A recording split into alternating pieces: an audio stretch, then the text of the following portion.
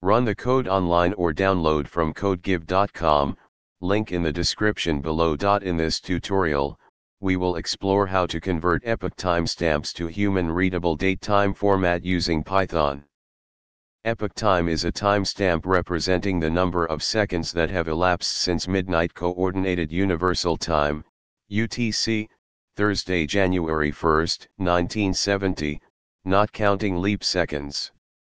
We will use Python's built-in datetime module to perform the conversion. Let's get started with a step-by-step guide. First, we need to import the datetime module, which provides the datetime class for working with dates and times. Now, let's create a function that takes an epoch timestamp as input and returns the corresponding datetime object. This function uses the uck_from_timestamp method of the datetime class to convert the epoch timestamp to a UTC datetime object. Let's use the function with an example epoch timestamp. Replace the epoch_timestamp variable with your desired epoch timestamp. This example will output the epoch timestamp and the corresponding datetime in UTC.